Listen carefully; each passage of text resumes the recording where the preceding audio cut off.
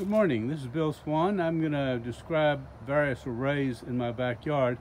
This one is a 4-panel, 2-axis tracker, azimuth and elevation, and I'll go visit that shortly. This one is similar. It's 4-panel. It's got one motor on it, but it's closer to a 2-axis in the sense that there's an angle adjustment for the tilt for the sun at noon, and I'll detail a little bit about that too. This one is just kind of a standard single-axis tracker.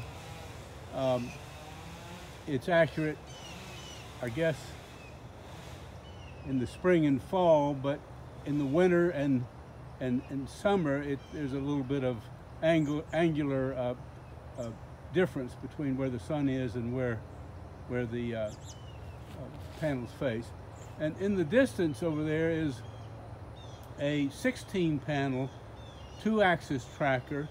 It's of a type tilt tip, and I'll explain that also. Good morning. So this is a 2-axis tracker. It's my most ambitious project because there's a lot of math. There's 2 motors, an azimuth motor and an elevation actuator. And I'll get closer. These little motors right here, I'll hold my hand on it to give you a sense of the size. It's a 72 RPM motor that runs off 110 volts with a gear head on the top of it. And I think the ratio on this gear head is 50:1. That's the azimuth motor. You can see that chain and the ring that cause the whole post and panels to rotate east and west.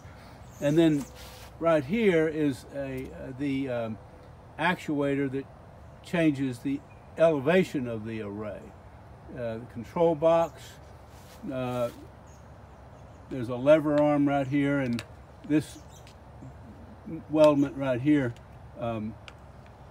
houses the main spar, which the panels are connected to. Talk about this 8-panel ground mount shortly. The reason I bring it up is the microinverters on it.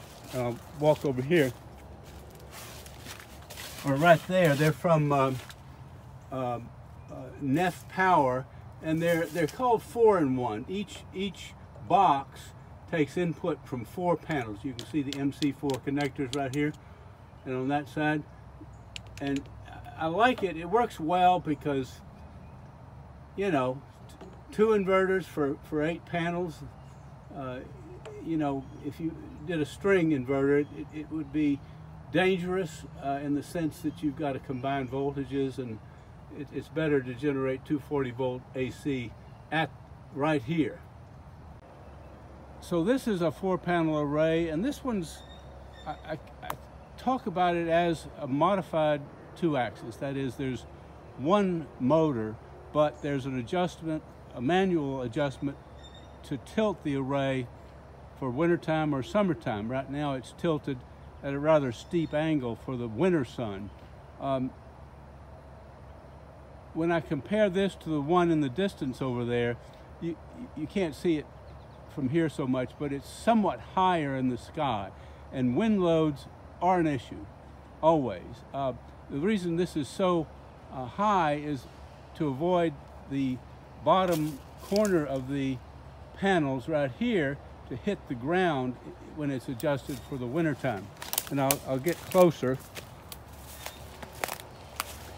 So here's a picture of the, pardon the wiring, there's 4 microinverters there and the wiring's pretty messy. But you can see an actuator. The motor is right here, the rod, and there's a torque arm right here that rotates it toward and away from me. But there's this linkage right here that is adjusted for summer or winter. And as I mentioned, this is the rather steep adjustment for the winter sun.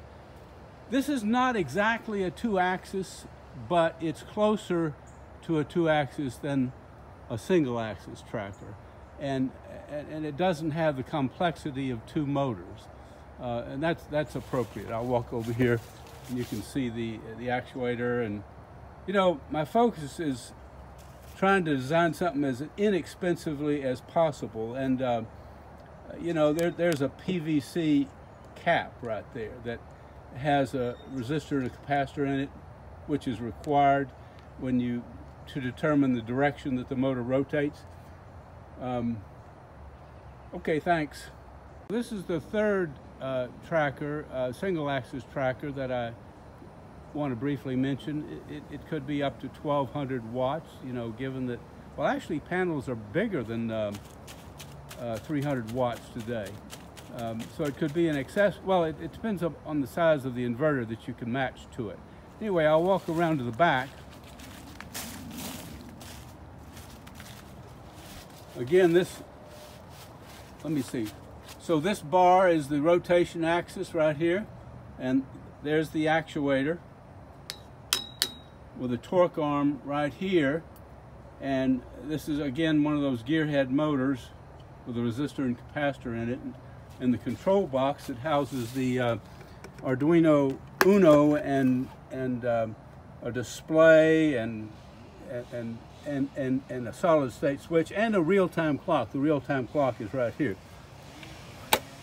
But anyway, this orients horizontal at nighttime, and at a pre-programmed time it goes east, and then every 15 minutes it moves a little bit to track the sun. And you know, I don't calculate the position of the sun.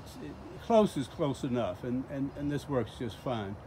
And these are probably the most economically competitive construction costs as compared to the other ones, especially this huge one right here. I'll talk about that in a minute. Bill Swann again. So this is a 16-panel tracker. It's called a tilt tip tracker. There's a book called Power from the Sun.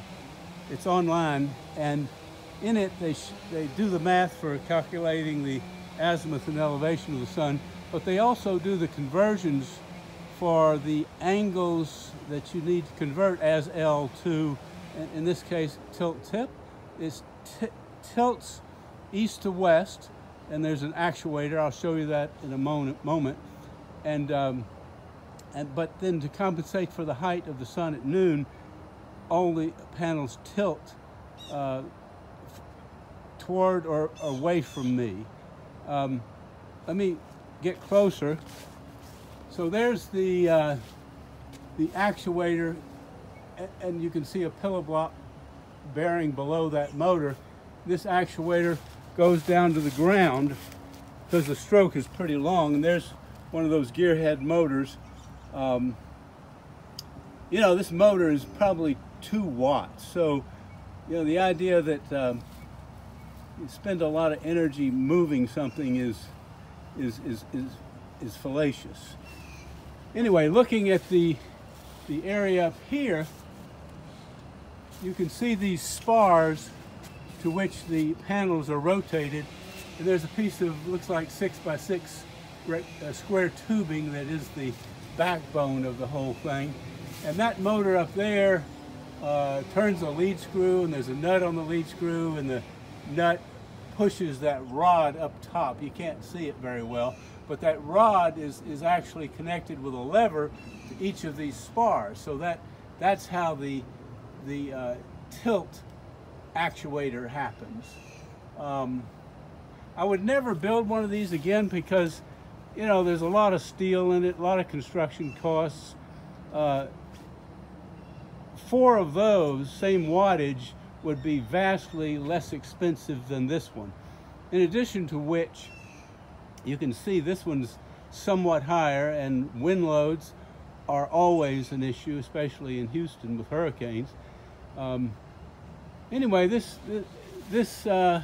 and of course I use microinverters. You can see some in-phase microinverters on there. Anyway, if any questions,